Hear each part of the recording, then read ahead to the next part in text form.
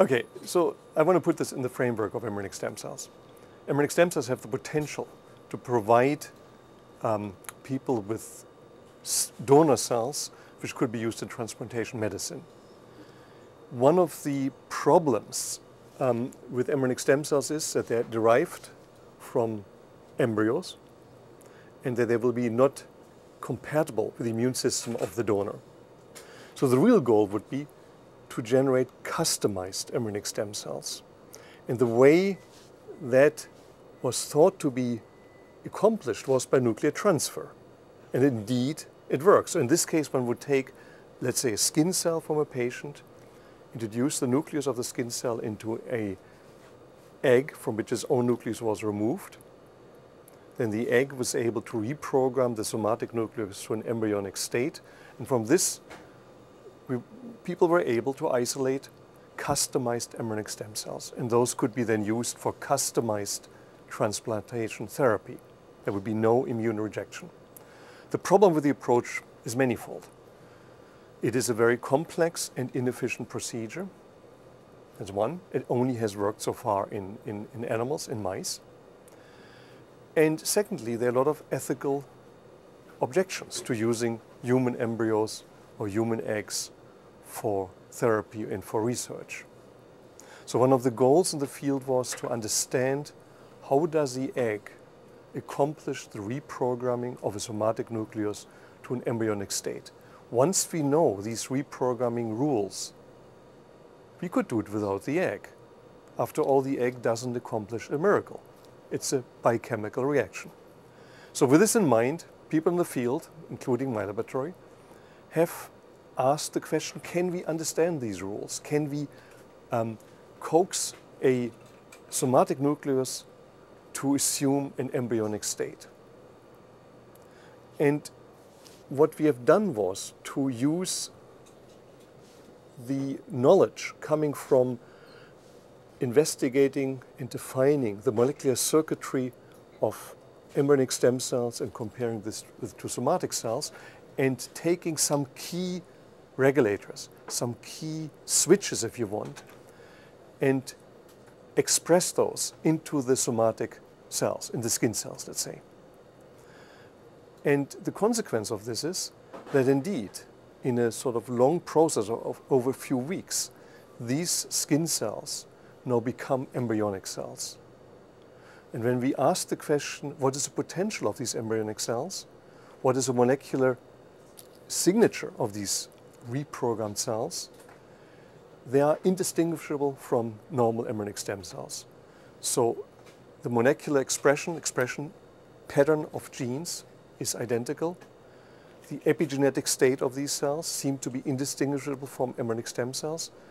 And most importantly, these reprogrammed cells can do anything biologically as embryonic stem cells can.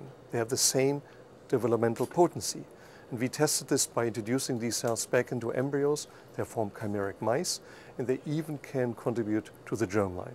So we can generate from these fibroblasts, after this reprogramming process has been induced, we can generate mice. So by all tests we have done, it appears that these cells have the same potential for forming all lineages of the animal, but also for therapy, as embryonic stem cells would have. Yeah, so of course one would like to see whether this technology could be also used to reprogram somatic cells from human individuals, from the skin of a human, for example.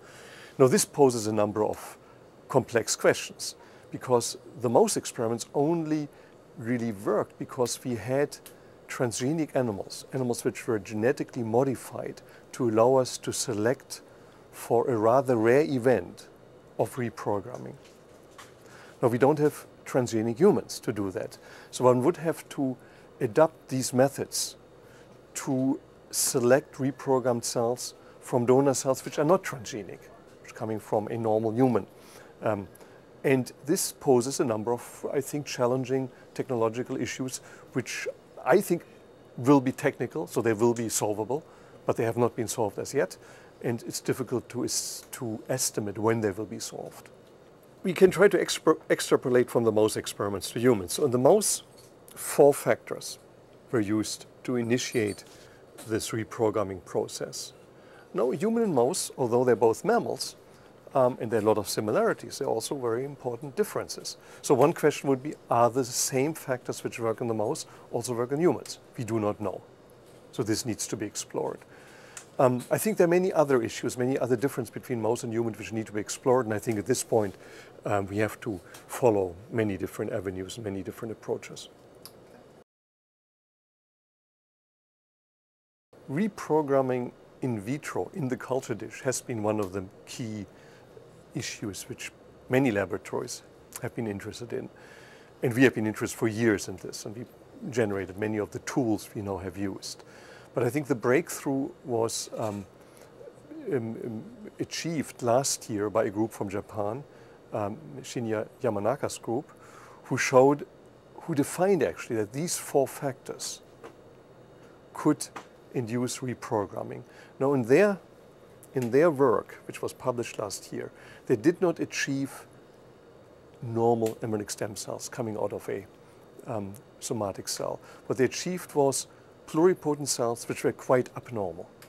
So they could not form normal yes cells, they could not form normal chimeras, they could not contribute to the germline. They were really quite abnormal, but they showed quite convincingly that one could generate pluripotent cells. So we used these 4 factors with a different selection procedure, with a different experimental setup. And indeed, these 4 factors were sufficient to induce the process and to achieve now reprogramming to what we consider are cells which are not distinguishable from normal embryonic stem cells.